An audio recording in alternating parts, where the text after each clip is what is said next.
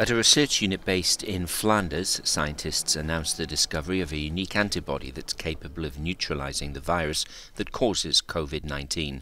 The source, a llama. Well, it is important because it could be our antibody can neutralize this COVID-19 virus. The antibody is special. It has this Llama origin. It's an unusual antibody. I think we have we found a very good spot on the virus that is vulnerable for inhibition by an antibody.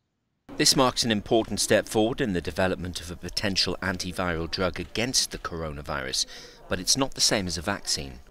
So our discovery with this antibody is not a vaccine in the strict sense. You can only apply vaccines essentially to healthy people. With an antibody, such as the one we proposed or we announced in our discovery, you can actually bring immunity protection immediately to a patient or to a person who is potentially exposed. According to the professor, a new antiviral treatment could take half a year.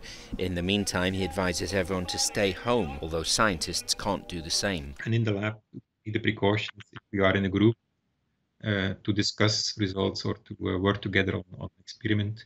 We wear just simple protective masks. They just avoid, I will put mine on now. The work goes on for now. Paul Ging, Euronews.